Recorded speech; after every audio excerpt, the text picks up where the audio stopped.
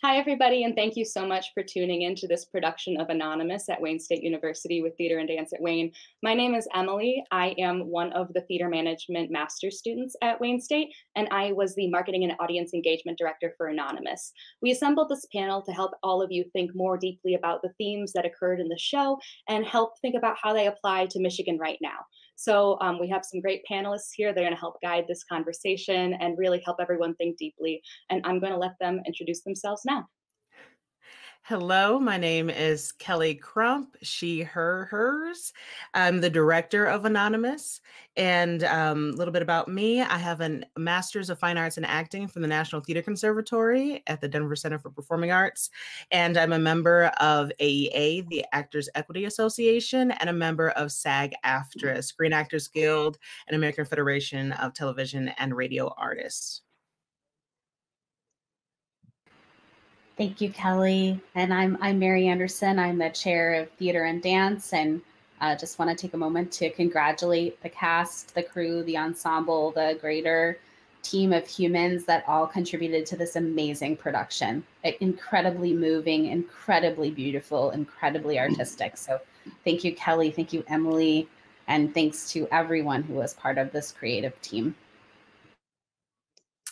Hi, everyone. My name is Lauren Duquette-Rury. I'm an associate professor of sociology here at Wayne State. I'm really thrilled to be here and to learn from this production and to discuss important topics that face Michigan and the United States and every other destination country in the world, near and far. My work looks mostly at international migration, and my first book looks at remittances and how remittances affect the homeland, everything from potable drinking water and electricity to shaping democracy and citizen voice. And my current book project looks at how interior immigration enforcement affects the prospects for citizenship and political integration. So I'm excited. I saw some of these themes resonate in the play, and I'm so excited to be here and to chat with all of you. Hi, my name is Shri Thanedar. I am a lawmaker. I'm a state representative in the House, Michigan House. I am a scientist, a PhD chemist, and for 25 years, I have been a serial entrepreneur.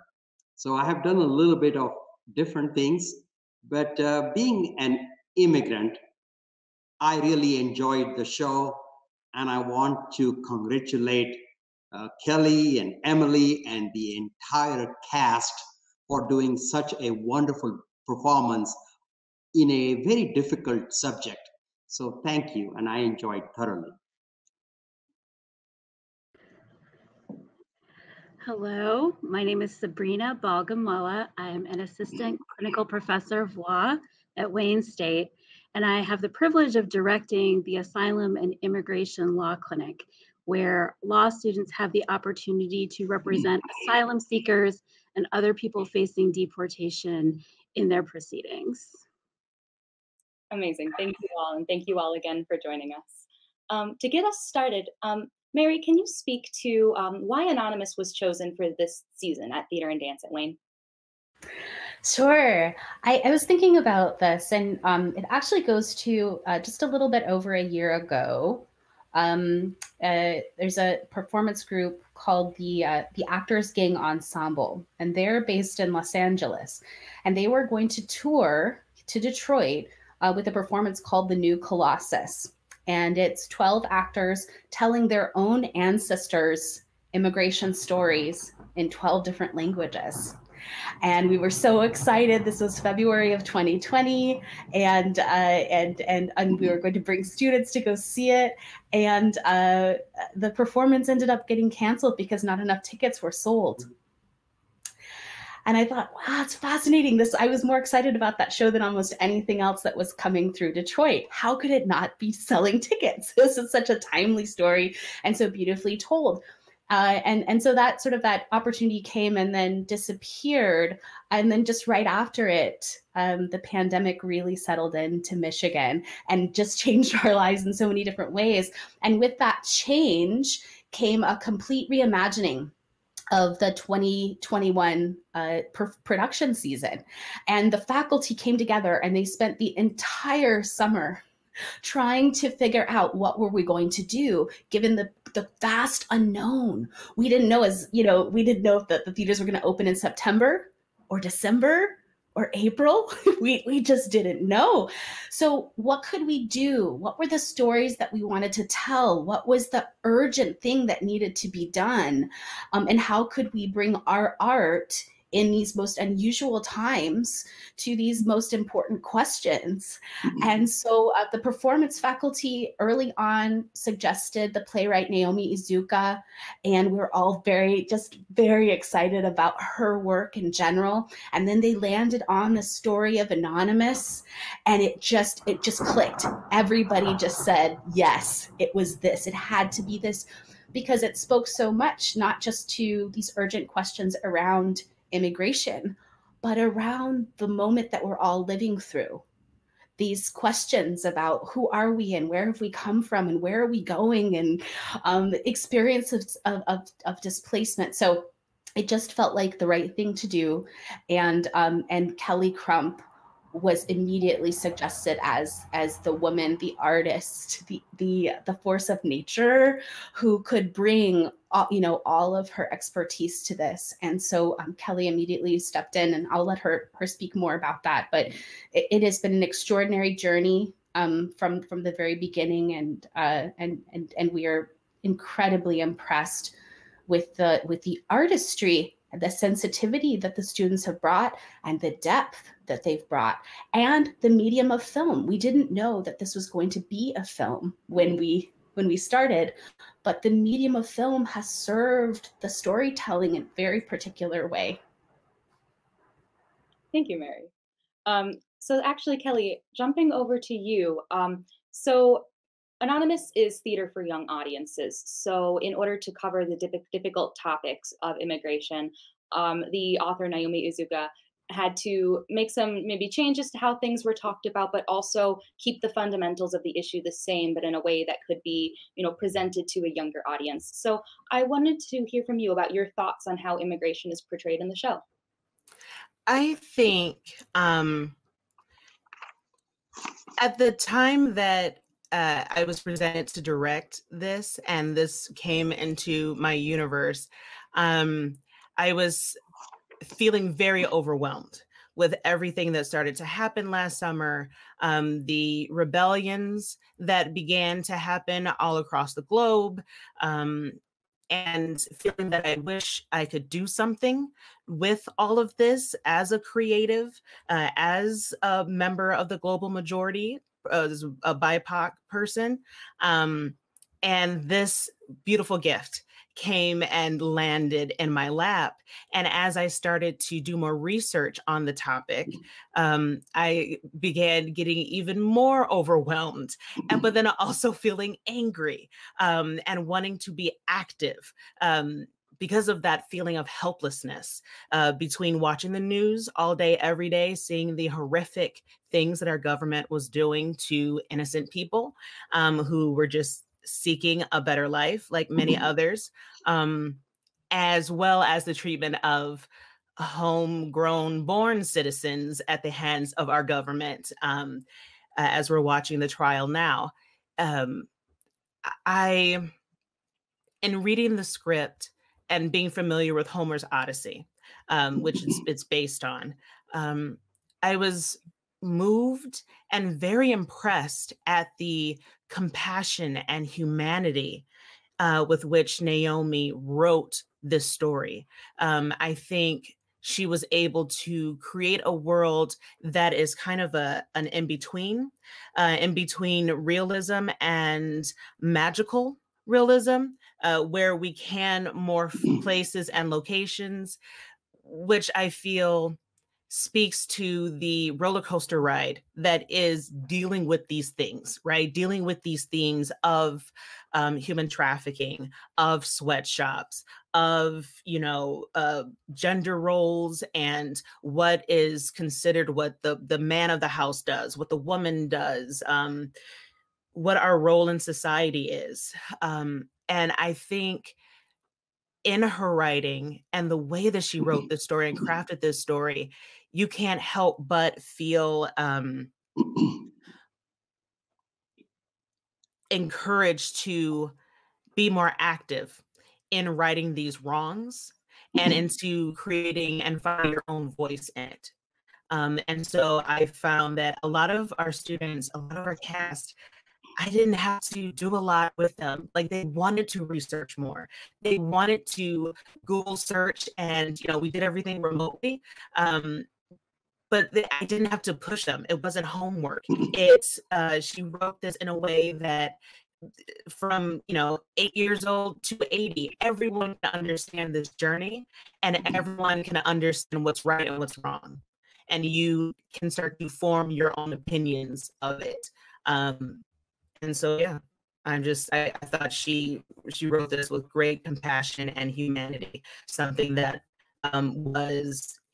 but really was greatly lacking, and how our government was treating others, and mostly BIPOC looking others.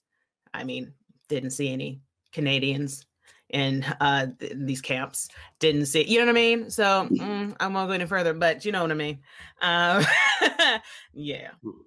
Yeah, absolutely. And especially for a topic that is hard to talk about even with older children, it's important to be able to present it to them young, because you want to help them, you know, develop opinions early that make them more empathetic and more understanding. And I think kids now, they get it, because I think the next generations, they come from multiracial families. They come from mixed marriages, and they don't understand why wouldn't we let people in? Why wouldn't we? It doesn't make sense. So I think Naomi did an amazing job of, as I said earlier or before, speaking up, teaching up to children, not down, not dumbing this topic down, so much so that we were able to turn it into a film that anyone could watch, you know, and it not feel like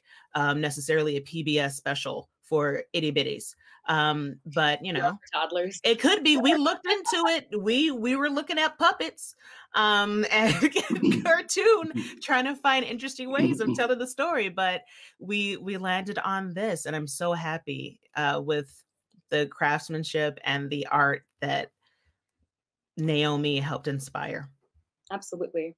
And then Representative Thanedar, one of the reasons that we were excited to be able to speak with you in this panel is that you have personal experience with immigration in addition to being familiar with the policy side of things. So can you speak to your personal immigration story, and then also how this production of Anonymous, where you see similarities or differences or whatever inspires you in that area? Sure. First of all, congratulations to the cast and directors and writers. Great job. As an immigrant, you know, I was 24 years old when I left my hometown. I grew up in a small town called Belgaum in southern India. $20 in my pocket, and didn't know anybody in America. I came here because I wanted to help my family overcome poverty and help them. And so I came here, but I had a master's degree in chemistry, and I got a PhD in chemistry. You know, they told me it's going to be cold in America. So when it's cold, we wear a sweater. So I wore my sweater and came to New York, and it was minus 10 degrees. And I was freezing in my sweater. But you know, got my degree. Then I started a small business, grew that business, became a serial entrepreneur, creating jobs here in America. And then I wanted to give back to the society. I felt that America, being the land of opportunity, has given me so much.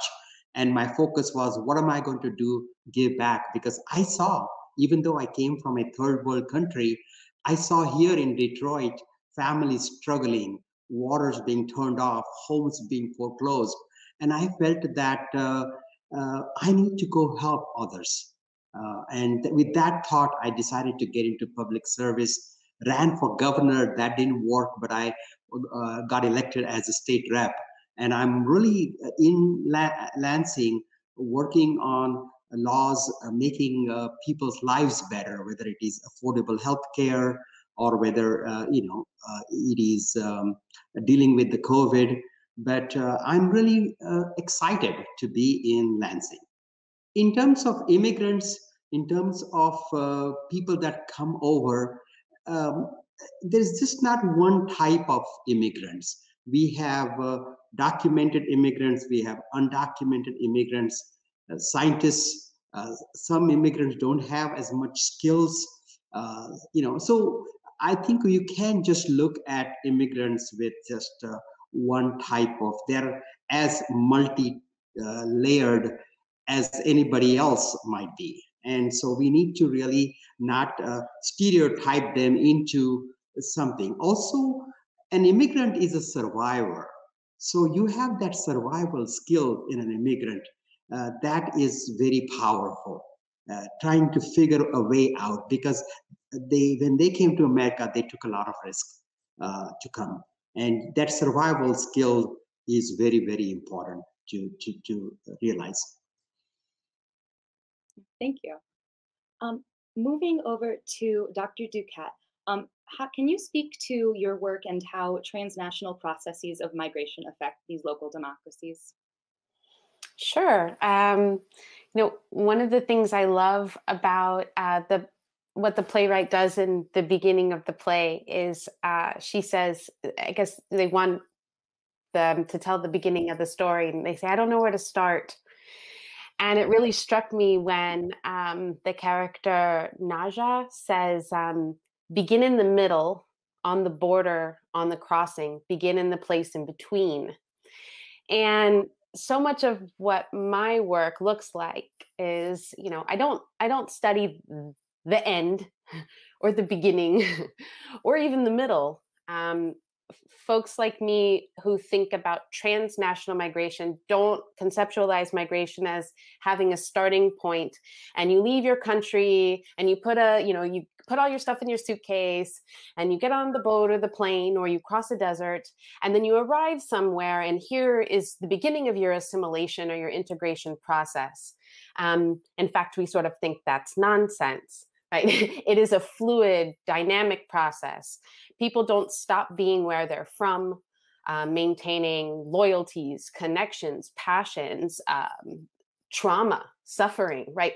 All that it is meant to be a human is part of that journey. And it is not one that just has a starting and a stopping point. So I really loved the way that Kelli, you and your crew and the actors and actresses really picked up on this idea of like, there was so much tension. And that to me really captures so much of what is fundamental about most immigrants' experiences, or at least the ones that I talk to and interview and learn from. On that point, I think we see so in the play this idea of home as having lots of moving parts. Sometimes home is in a suitcase, right? Sometimes home is in the curry.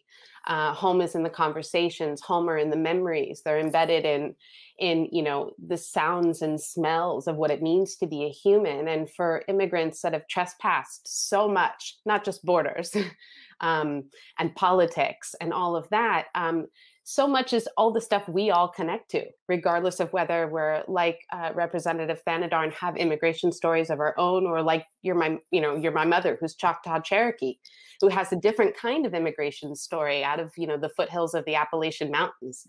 That is what it means to be a human, are these kinds of tribulations and those connections. So whether you are from here and you move up here or whatever it is, I'm just learning this, moving to Michigan. That's how you guys do things here. In my work, migrants are telling me the stories of how they're like Representative Thanedar. They came here to make money to send it home, to feed children, to clothe them, to try and get them out of one ranchito to another. I study Mexican migration. And what happens along the way is the stuff that I study, the unintended consequences of migrants who have been able to trespass borders, get a job, everything from being, the CEO of a Silicon Valley empire to a dishwasher in, a restaurant in Mexican town. And they're sending this money home, and it's that connection, but that connection has power. It has voice. And part of what my book looks at is the ways in which that money is, you know, one US dollar means a lot more in Mexico or in India or in Bangladesh, Nepal, Sri Lanka, right? We can go on and on. And so the amplification of those resources can completely change villages. They can provide electricity, schools, health clinics, potable water, you name it. But it also gives, money is power. Material resources fundamentally change who has access to use political voice. And so migrants who send the money home can actually transform the power dynamic, where local representatives are now trying to work in public-private partnerships with migrants because they have come to rely on those remittance dollars to fund things that their local budgets or their state budgets or sometimes even their national budgets can't do. Keep in mind, remittances account for over $650 billion worldwide. 400 billion of those dollars go directly to what we label as developing countries. And so the transformative potential of these resources that people are crossing deserts to send home not only comes from a place of love, but the unintended consequence is that it creates power. Absolutely, thank you. And then Sabrina, moving over to you. I wanted to ask you about how the law impacts experiences of migration and victims of human trafficking, human trafficking in particular, because as we know, one of the show themes is immigration, but another big one is human trafficking. So I would love to hear your thoughts on that. Sure. So I think what one of the many things this play does really beautifully is illustrates how dynamics of conflict and displacement give rise to vulnerability. And in fact, many of the people who are most affected by those dynamics are the people who are the most marginalized and most vulnerable to begin with, right? Our protagonist is a young person, and we know that young people are a growing number of people who are seeking protection here in the United States. That is something that the law can do. The law can offer protection, but and it does so in many different forms.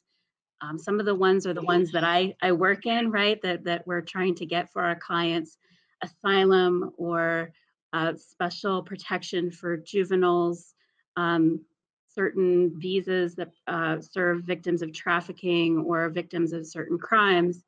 But where the law doesn't protect, I'd say this as a lawyer, but I do believe the law does real violence because it creates additional dynamics of marginalization. And I think that's what we see, like in the absence of legal options, we see people making increasingly dangerous journeys in order to arrive here in the United States, many of which are powerfully illustrated in the play.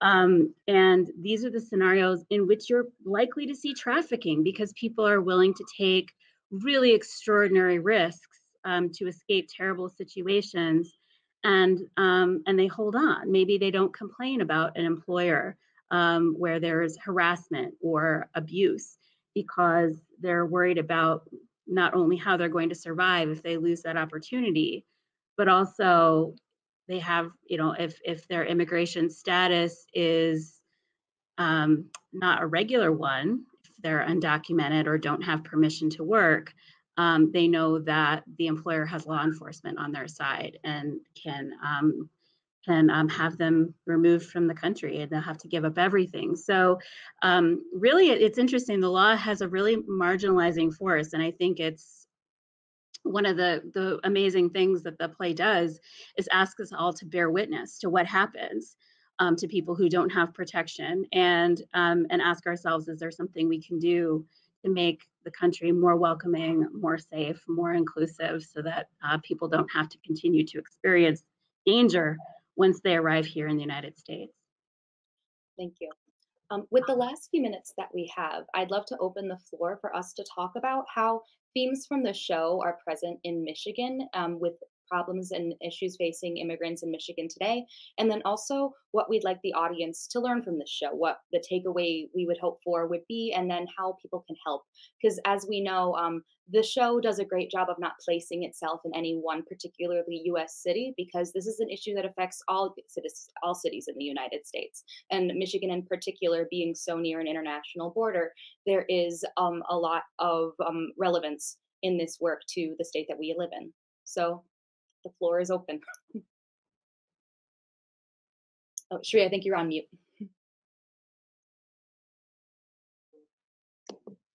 One of the concerns, and the immigrant is always trying his or her best to be accepted and become part of the mainstream.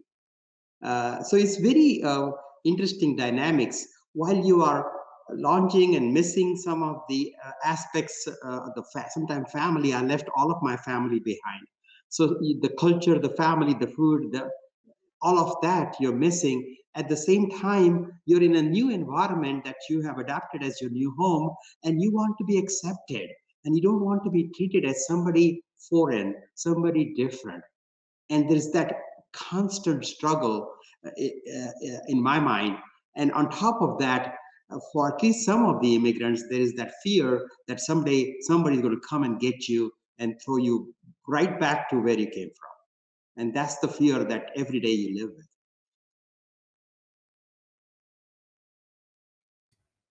I think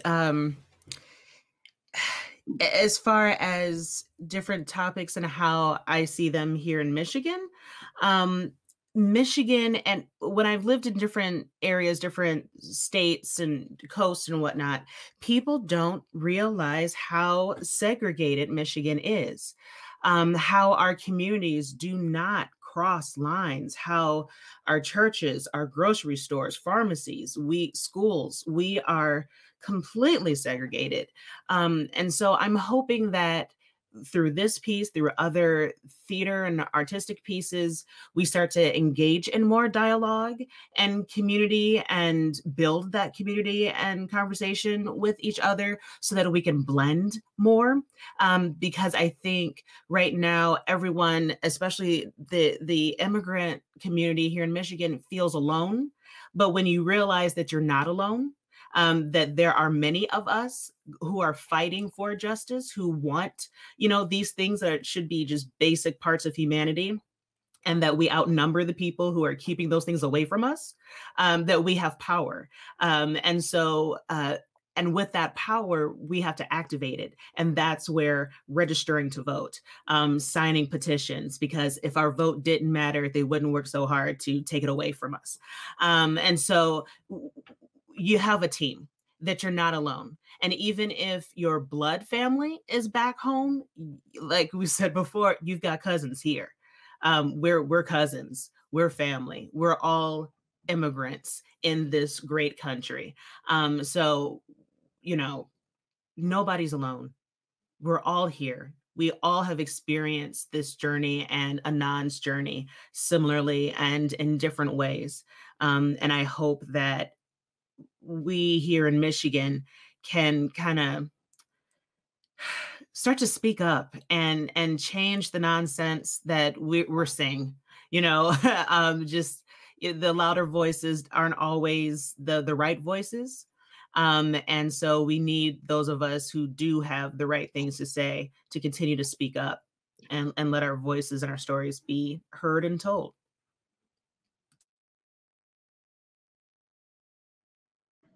To that end, I would add that so Representative Thanedar is working very hard for us in Lansing, and there's a number of ways that people can actually speak up in favor of bills that offer protection. There are things pending in front of the legislature in Michigan right now that would protect immigrant workers, and that would also end or allow localities to break with collaboration between law enforcement and ICE. And so these are huge ways that we can make our communities safer and more welcoming, and also, frankly, encourage community collaboration with law enforcement in positive ways and protective ways. To that end, please do look out for a bill that gets introduced on the regular, which is related to the right for immigrants, all immigrants, to have access to state driver's licenses and IDs. Because right now, this is how people get their kids to school. It's how they get to work. It's virtually impossible to do here in Michigan without a vehicle. And it puts people at risk every single day. This is something that you can speak up about. Will have a tremendous difference in the lives of so many people. I'm on it. Yeah, I think that's absolutely paramount. I'll shout out the ACLU of Michigan. Sabrina knows that I'm a huge fan of a report that just came out, 100-mile border. As you know, the state of Michigan is within 100 miles of an international border, sort of. Right? They play with the definitions a little bit, whether some parts of it are actually international shoreline.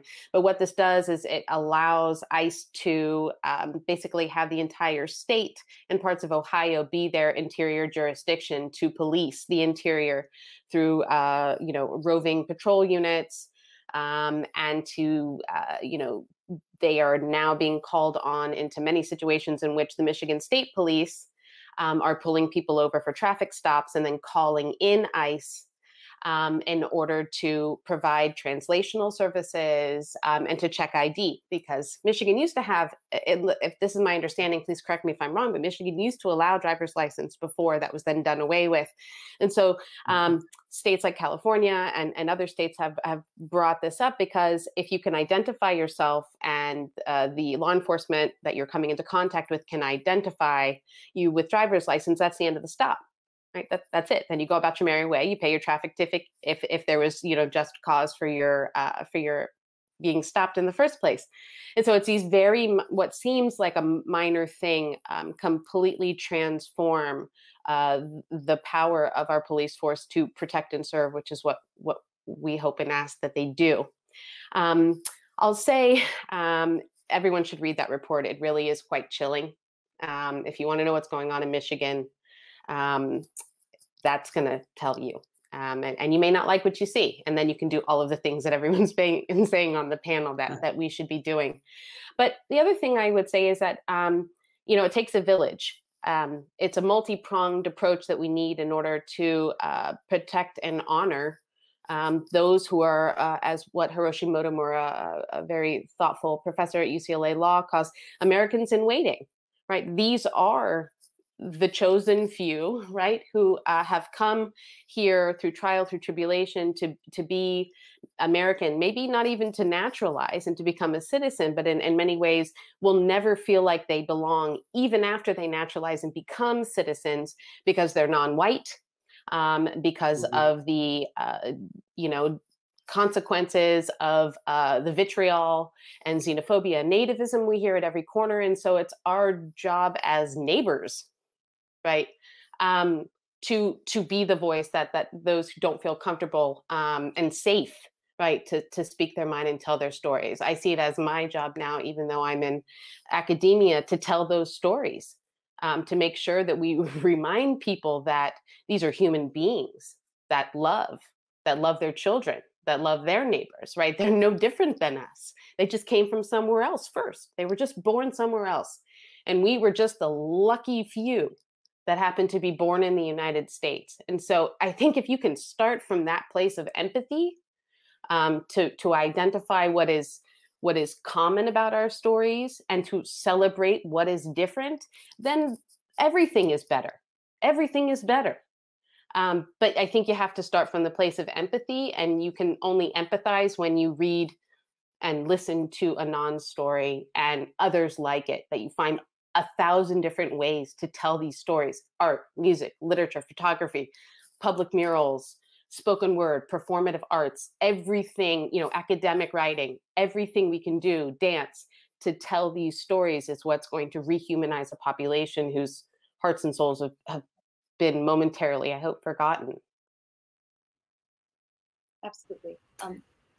I just wanted to say that was an incredible incredible sharing of knowledge on this panel. This has been an amazing learning experience for me. And just wanted to thank you all. And in that spirit of it taking a village, and also in the spirit of what Lauren and all of you really have suggested as a multi-pronged approach, I hope that this is the beginning of an efflorescence of artistic political partnerships, because together, working in the space of beauty, working in the space of empathy, and working in the space of metaphor, which is sort of that fundamental in between space that we've been talking about, there is a really incredible potential. So I thank you to you all. Thank you to Emily, and I'll hand it back to you for a closing. I just wanted to thank all of you one more time for joining for this panel. This has been amazing to listen to, and it's been great to hear all of your thoughts, not only on the show, but also on how the show is impacting us in Michigan right now. And thank you also to the audience that stuck around. I hope that you learned something, and I hope that you feel inspired to take some of the actions that the people on this panel discussed earlier, and really just help come from that place of empathy and help make change in our state. So thank you again. Bye.